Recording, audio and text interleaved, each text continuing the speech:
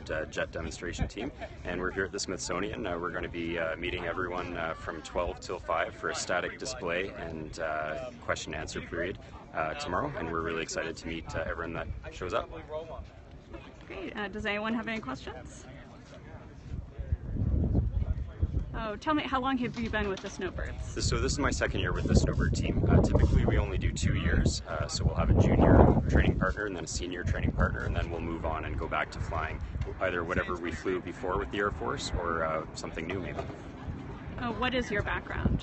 So I was an instructor on my first tour, so I flew the Hawk, which is sort of similar to the T-45 Goshawk that your US Navy uses, and I flew that for about 3.5 years and then tried out for the Snowbirds and was lucky enough to make the team.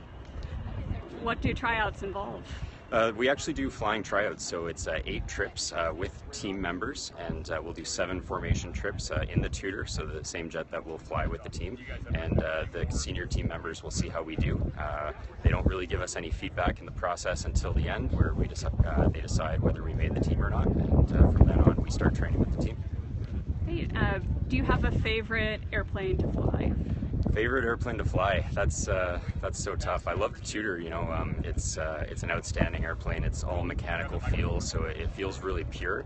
I love flying the Hawk before too. It was a jet that I flew for so many hours that it felt like when I strapped it on, it just felt like super comfortable to me. So I'd say those are my top 2 so far.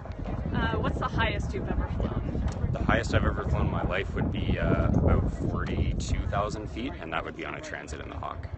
Hey, what was it like flying over the National Mall and into Dulles Airport today? It was amazing, but you know, as formation pilots, we don't really get to enjoy it as much as you might think. We have to watch our references on the lead aircraft very carefully.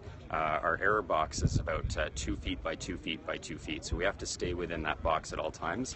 So you can see a little bit of the monument and things like that in the peripheral vision, but unfortunately you can't really do any significant sightseeing. So looking forward to seeing some sights tomorrow. Great. Thank you very much. Thank you. Perfect. What are you talking about? Born for this.